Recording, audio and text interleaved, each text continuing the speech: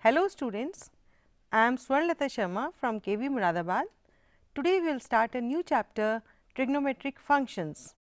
In this chapter, we shall look into the introduction, angles, trigonometric functions of sum and difference of two angles, and trigonometric equations.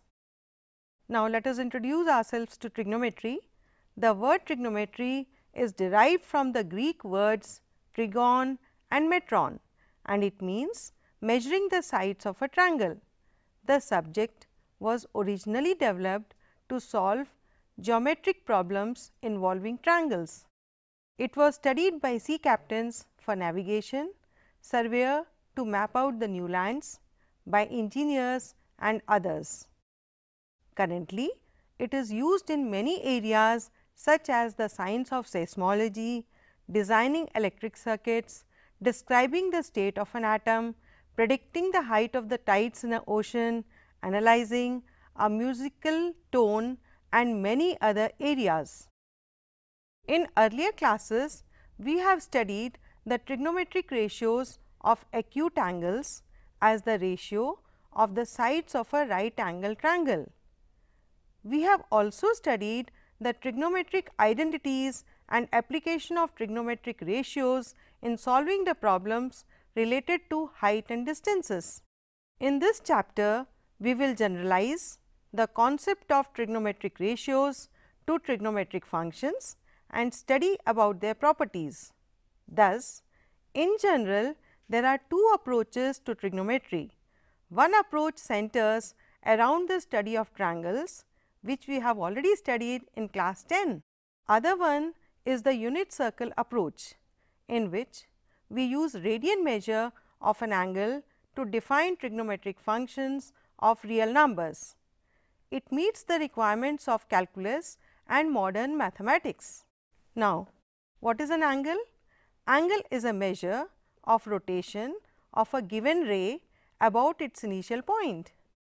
The original ray is called the initial side, and final position of the ray after rotation is called the terminal side of an angle. The point of rotation is called the vertex. If the direction of rotation is anti-clockwise, the angle is said to be positive, and if the direction of rotation is clockwise, then the angle is negative. Look into the figure. Here, when the direction of rotation is anti-clockwise, the angle is taken as positive, and if the direction is clockwise, the angle is negative. Now, let us study about how to measure these angles. The measure of an angle is the amount of rotation made to get the terminal side from its initial side. There are several units for measuring angles. One unit of measuring angle is one complete rotation. Here you can see in the figure, one complete rotation is considered as 1 unit.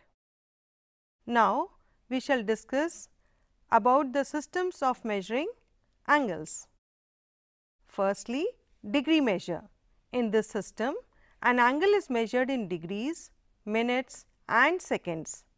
A complete rotation describes 360 degrees, that is 1 degree is equal to 1 upon 360th of a complete rotation. Therefore, one right angle is equal to 90 degrees. A degree is further subdivided as 1 degree is equal to 60 minutes and 1 minute is equal to 60 seconds. Second one is radian measure. In this system, an angle is measured in radians.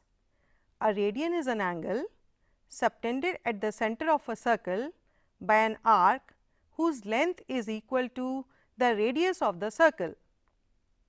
Here in the figure, let AB be an arc of a circle with center O and of radius r, such that length of the arc AB is equal to r. Then angle AOB will be 1 radian. Now, let us see the relation between degree and radian. Since a circle subtends at the center an angle whose radian measure is 2 pi and its degree measure is 360 degrees, it follows that 2 pi radian is equal to 360 degrees. That means, pi radians is equal to 180 degrees. That implies 1 radian is equal to 180 degrees upon pi, which can be calculated as 57 degrees 16 minutes approximately. 1 degree is equal to pi upon 180 radians, that is equal to 0.01746 radian approximately. Look here, we have relation between degree measure and radian measure of some standard angles. In this table, we have degree and radian. Degree 30 degrees can be written as pi upon 6, 45 degrees can be expressed as pi upon 4, 60 degrees as pi upon 3, 90 degrees as pi by 2, 180 degrees as pi, 270 degrees as 3 pi upon 2 and 360 degrees as 2 pi. Thus, radian measure is pi upon 180 into degree measure and degree measure is 180 upon pi into radian measure. Here we have an important result. If in a circle of radius r, an arc of length r subtends an angle theta radian at the center, then we have theta is equal to L upon r, or L is equal to r into theta.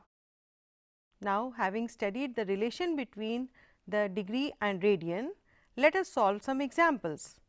Convert the following into radian measure 25 degrees. We know that 180 degrees is equal to how many radians? Pi radians. Therefore, 1 degree is equal to pi upon 180 radians. That is why 25 degrees will be 25 into pi upon 180 radians, which can be simplified as 5 upon 36 pi radians. One more example here, which is involving degrees and minutes.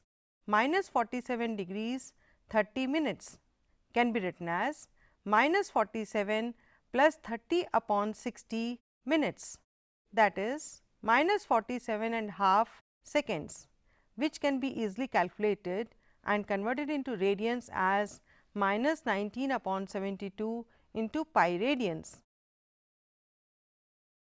Let us take one more example involving degrees, minutes and seconds. 5 degrees, 37 minutes and 30 seconds can be easily solved as 5 degrees plus 37 plus 30 upon 60 minutes, which on simplification will give 5 degrees plus 75 upon 2 into 1 upon 60 degrees. That is 5 degrees plus 5 upon 8 degrees can be written as 45 upon 8 degrees. Now, converting into radians by multiplying with pi upon 180, we get pi upon 32 radians. Now, let us see one more example. Convert the following radian measure into degree measure using pi is equal to 22 upon 7. 11 upon 16. We know that pi radians is equal to 180 degrees. Therefore, 1 radian is equal to 180 upon pi. Therefore, 11 upon 16 radians is equal to 11 upon 16 into 180 upon pi. That can be simplified as 315 upon 8 degrees or 39 3 upon 8 degrees.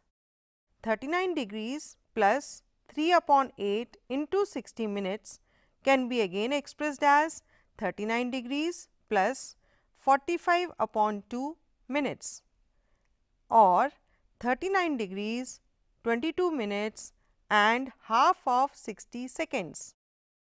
which is again simplified to 39 degrees, 22 minutes and half of 60 seconds as 39 degrees, 22 minutes and 30 seconds.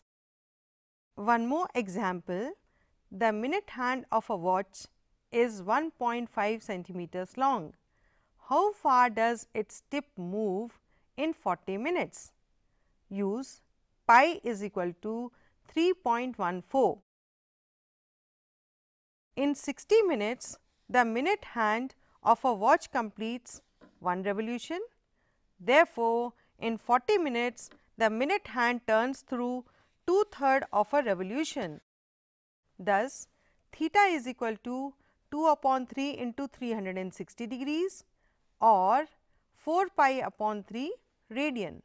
Hence, the required distance travelled is given by L is equal to r theta, an important relation, is equal to 1.5 into 4 pi upon 3 centimeters, which on simplification gives us 2 pi centimeters. We are using the value of pi as 3.14 as it is given in the question, and we can write it as 2 into 3.14 centimeters, that is equal to 6.28 centimeters. So, students, today we have introduced ourselves to trigonometry, angle, degree measure, circular measure and relation between degree and radian. We have solved examples also concerning degree measure and radian measure. So, students, in the next session we shall study about trigonometric functions. Thank you.